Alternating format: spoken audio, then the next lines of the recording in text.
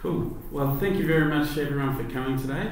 My name is Paul Stevens and I work at Catalyst IT and I'm the General Manager of Open Knowledge. And today I'm just going to talk a little bit about what is open knowledge. Well, Catalyst open knowledge is knowledge that one is free to use, reuse, redistribute without legal, social or technological restriction. Basically, we see it as a very important way of meeting the educational goals that Martin was talking about in his keynote of how do we improve education and how do we make sure that your organisations are able to do that freely and you're able to control the way that you deliver that student experience. And we also see that key to that, open source underpins the ability to be able to deliver open knowledge. We've got all these other open movements, open education, open government, open data, and we really see open knowledge at the centre of a lot of those movements. And so we've created a group at Catalyst that's essentially about delivering that. And we believe that by bringing those things together, bringing the right open source projects together, we can help deliver open modern learning environments better and give a lot better student experiences and a lot better experiences for teachers by giving that seamless integration and that beautiful experience to students. And I'm going to hand over to Kristina now to talk about, and she heads up the Mahara project, and talk about some real examples and what we are doing. And we're going to invest in Mahara quite significantly this year, and Moodle integration is key to that. Kristina. Thank you, Paul. As you can see here from the puzzle slide, we've put some logos up there that you might have already heard about. But of course, there are many pieces still empty. And that is just to indicate that you will have other systems that are part of your learning environment that you may want to make or want to have part of it in there. And our pre-session survey showed that a lot of you already integrate with other systems, and so they would be filling those puzzle pieces because everything just together brings that big picture of a learning environment. There is no single application these days, in my opinion, that can deliver everything that you'd like to do. A lot of times we hear, well, can Mahara or Moodle do this and can do this and this? And then we say, well, for that you have a wiki available, or you can connect to a content repository and you can do all these things. Because if we try to put all of that in one single application, there'd be a lot of development effort needed to spend to get up to that level that the other application already has, and then kind of staying on par with that would be quite difficult. And that's why the integrations become so much more important these days with through APIs and web services in order to deliver all the things that you and your students want and also your staff without kind of compromising lots of the applications that we already have and spend much time on development work that had already been conducted. And especially in the open source space, we have all these wonderful applications available that we can integrate with Moodle and other systems that you already use. So why not utilize that? And so the first idea that I'd like to talk about is Mahara. It's an e-portfolio system. And I'd be happy to talk with you about it a little bit more. But today I'd very much focus on the integration to Moodle and show you a couple of those possibilities. Because we do want to make it very easy for people to go from one system into the other without even necessarily seeing that they are leaving the learning management system. Because for the student and for the teacher, it doesn't matter what the application is called. They just know, I want to learn, or I need to learn, I need to teach. But they should not see all those breaks between the applications that you made available to them. And so the one idea that we have is kind of connect Moodle to Mahara, and ideally from Moodle into Mahara so that content goes over or that authentication is being done, but also then the other way around so that we can send things from Mahara directly into Moodle. And that can be a permanent record, that can be a grade, anything. It's really up to your imagination. And oftentimes this can be done via web services. That's kind of one of the holy grails these days, I find, because that's the answer for everything, because we can integrate systems using that in order to make seamless connections. And so the idea that I'd like to show you today is using LTI, which is a subset of web services, for assignment submission for using a portfolio in a Moodle course, and therefore then send the grade into Moodle. Because oftentimes what we know from our community is that they like to see the grade in the Moodle gradebook, instead of keeping a gradebook on the portfolio side and one on the Moodle side, and students then needing to calculate the averages and all that. No, it needs to stay all in one place. So how can we do that? By sending the grade back. And LTI allows us to do that. Not all the options, but we are kind of getting there in phase 2 and phase 3 of the project. So right now what I'm going to show you is two things, namely the authentication from Moodle into Mahara, so that you have an account created automatically and then can also create a portfolio if you already have a portfolio, then set it up so that you can have it graded in Moodle by a teacher. And for that we go into the live demo, which should hopefully work. Sorry about that. Okay, here I have my teacher, and in this case I already prepared an activity earlier on, but to just briefly show you the steps, I'm not going to go through each of them individually because we don't have enough time for that today, but I'd be happy to show that to you some other time. But if you set up an activity to Mahara, you would at the moment use the external tool that you can also use to connect to other systems for quizzes or repositories.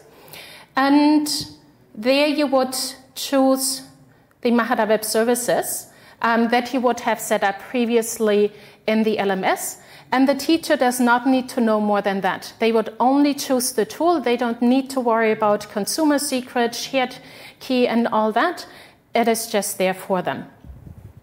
And then I can also decide whether I actually want to use that external tool activity just for authentication purposes, or if I do want to use it as an activity so that a grade is sent back. In this case, I do want to use it for both authentication and sending a grade back, so that's why this is ticked. Now if I go back to my home page, now that the activity is set up, as a teacher, I first need to configure it. And these are some steps that we kind of need to go through due to the way LTI is built. Because it is based on standards, we just need to make sure that certain kind of handshakes are made between Moodle and Mahara, and therefore this is a workflow that is currently available. Ignore all those blue messages on top. Blue is good. Red would be pretty bad because that'd be an error message. We are currently still in the testing phase for our upcoming release, and that's why we still display all those messages on screen to enable our testers very quick access to it and then send that to the developers. Kind of following on to what Evan had talked about in his presentation earlier on Let's Talk Bugs, of how to make it easy for both sides of the team to get to know what you're actually looking at. And so in Mahara, we now have the possibility to say, well, when a student submits an assignment, I as a teacher would like to get a notification about it so that I can go into and grade it. I can keep the portfolio locked after it has been graded so that they can never ever change that portfolio and the evidence that is in the portfolio. And I can also say that this archive is, or that after the grading, an archive is being made. That is one of the big new features that is currently not available via the MNet connection. There is already a Mahara assignment submission plugin available in Moodle, but that doesn't have the archiving. And a lot of you, of course, need to keep assessed material for many, many years. So this is now one very good new feature in there. If I'm happy with all these settings, I can save them. And now I can become a student. Usually I'm very split brain. I have two personalities in one presentation. Once the teacher, and now I'm Paula, the student. And can go to the same activity that the teacher had just set up. click on it, and then in this case it opens up in a new window and I'm automatically authenticated. And I'm directly taken to the screen where I can submit my activity. So in this case, it is assumed that I already have a portfolio, but I can also, if I don't yet have one, if this were my first login, can create a portfolio in Mahara through my regular processes of putting evidence into portfolio pages in order to showcase my learning and to demonstrate that I have achieved certain competencies or skills. Now I see all the portfolios that I can submit to this activity, because we are not creating portfolios based on courses in Mahara, but you have an entire space available where you can create any sort of portfolio. And so I get them all presented here. And in this case, I want to submit my MoodleMoot Australia portfolio that I started yesterday with reflections on the day, and submit that to the activity. That portfolio automatically gets logged so that the teacher knows what I've submitted is what I had submitted at that time, namely now at 1:42. It shows 3:42 because the website is actually in New Zealand. And now when I go back to my activity as a teacher, again, I just click the link in Moodle. And that's the nice thing about the integration. Teachers do not necessarily need to navigate in Mahara, find a group, find where are the students.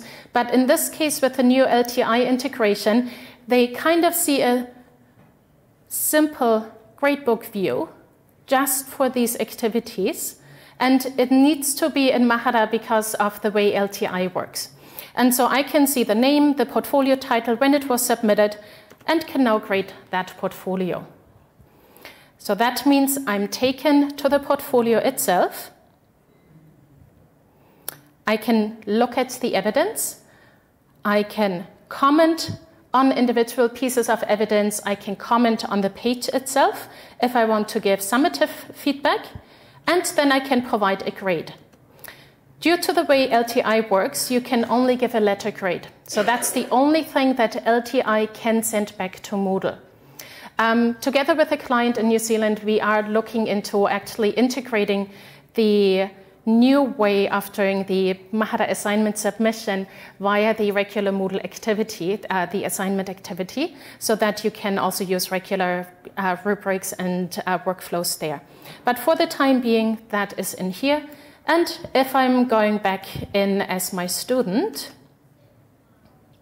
and the entry point for these activities is always the activity itself, because we do need that handshake between Moodle and Mahara so that Mahara actually knows which portfolio to display. And now, when I go to that activity, I can see my grade directly in Mahara, but it is also put into the Moodle gradebook. So this is a very easy, seamless connection between Moodle and Mahara, so that students don't have to worry, well, where do I need to go? How do I get to my portfolio? Where can I get it from? What do I do when I need to submit it? But it is right there the first time they log in. Instead of going to the dashboard, they go to the screen that they need to go to. And that, I think, is the important part for integrations, that we make it easy for students and for teachers. One thing I'd like to mention is, similar to a lot of features that go into Moodle Core, it is always good to have some sponsors and people who can actually pay for it and make these big features in particular happen. And in this case, we had a consortium of universities contributing to that, to a good chunk of the development cost. And that was in particular ANU, the University of Canberra, Australian Catholic University. Then we also had Monash College and Kwantlen Polytechnic University in Canada. So I'd very much like to acknowledge all our funding partners to make it possible so that we as entire community can have now this feature available. Now, that was just one idea. We have a second idea that we'd kind of like to bring up a little bit, which I think has not really been looked at so much for integration points, because we all know authentication integration with resource providers like Equella and others, kind of Alfresco, where we can just pull documents into a learning management system. But what about your library system? Since Catalyst is open source, we of course work with a library management system that is also open source, and incidentally the development started in New Zealand in 1999 to circumvent the Y2K bug, and it is called Koha. And what you can do by integrating a library management system, let's just think about it. What are some possibilities? You could provide reading lists directly in your course, so that students don't have to go to the library catalog, find the books there, and then check them out. You could just display your entire reading list in the course. Students click on the title, can reserve the book, or know where the location is in their library management system. They could also read reviews, or if they review a book in the library catalog, they could push that review automatically into the portfolio, which can then be put into a page that you assess through the learning management system.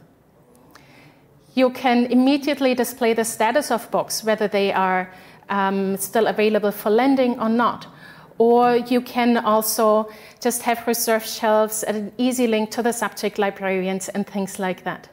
So very tight integration between all the systems that the students would need to access.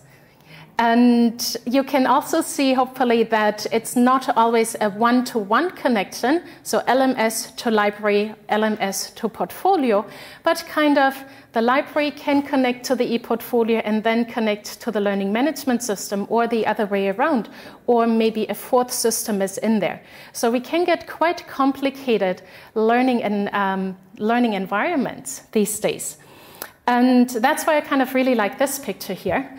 It looks a bit on the crazy side, but for me it really is the windows in this building wall represent the individual applications to me, and then you have other smaller applications sitting in between them, and they connect in different ways. Sometimes you have a very broad, established connection, and at other times you have a very thin connection, maybe only tangentially, or they don't kind of connect at all, but then they connect in other pieces again, and you kind of get the benefit through a third element.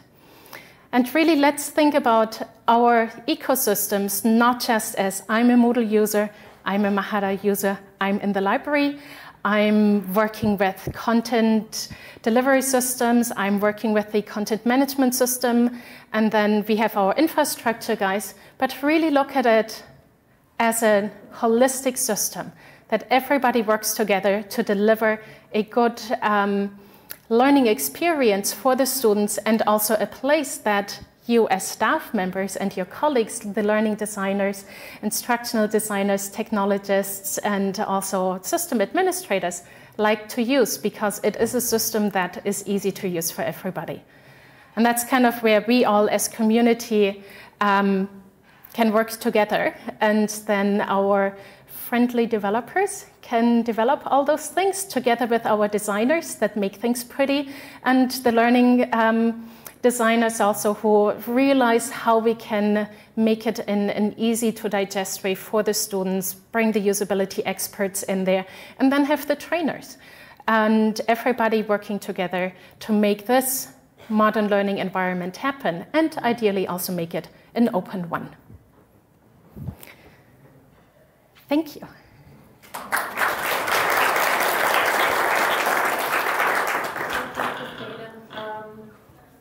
Does anyone have any questions? Come on up. You mentioned the archiving feature, which is very cool. Mm-hmm. How does that work in terms of, as an administrator, how would I bring the archives down? The archive is available on the site administration site part of it. So right now I'm only logged in as a teacher, so I don't see it. Sorry, just need to log out.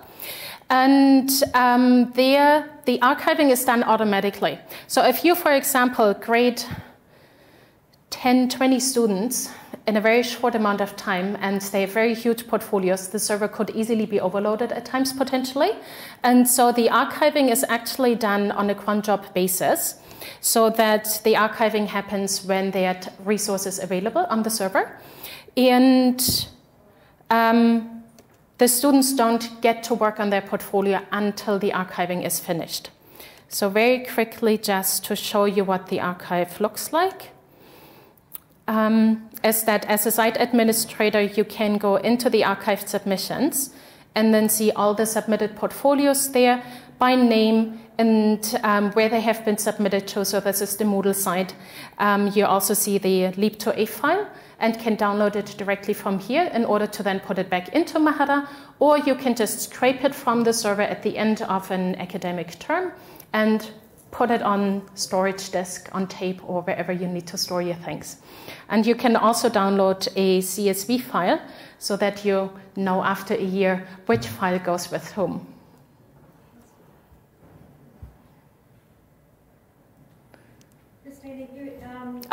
Christine, we had a question over there, sorry. In Mahara, in the section that you were marking, you said that it was only numerical marks that could be put in there. We use Mahara quite extensively, and we have scales, so it's incomplete or complete. Yeah. Would that be something that you could? Is that something you could put into it? That would be phase 2. Currently, unfortunately, LTI only allows us to send over a number grade. There's nothing that we can do on the standard. And so what we wanted to do with phase 1 for this project, which you all will be able to see at the end of October when we release Mahara 18.10, is that you have that available. But that really is just the first phase. Together with Waitemata District Health Board in New Zealand, we are working on actually creating a Moodle plugin again, so that you can use the regular assignment functionality and therefore can then use more of the built-in Moodle features. And that would allow you to do the pass-fail, use the rubrics, use marking workflows, and all of those things that you're used to, and also kind of the things that you're used to from the current Mahara assignment submission plugin. It's only that our initial directive for the LTI integration was it also needs to work with other learning management systems and not just Moodle, so that the wider community can benefit from it. But this is definitely something that we are actively working on. Yeah. Christine, you had a question. A couple of questions, actually. Can you maybe please use the microphone, because there are quite a few people. The first one is the LTI available? Can you hear me? There we go. There we go. Firstly, the LTI, is that available right now? It will be at the end of October. Currently, we are in testing, so if your developer would like to pull that from our code repository that is the testing site, then they are very welcome to do that. Okay, I'll look at that. And the other thing I wanted to ask you is with the Mahara, like the Moodle Mahara assignment, when you tick that you want to lock the page, does that stop the student from deleting it also? Yes. It does. So it would stay there? Yes. For ever and a day? Yeah. Yep. That's good. Are there any other questions? One more. All right, well, thank you very much, Kristina and Paul. Thank you.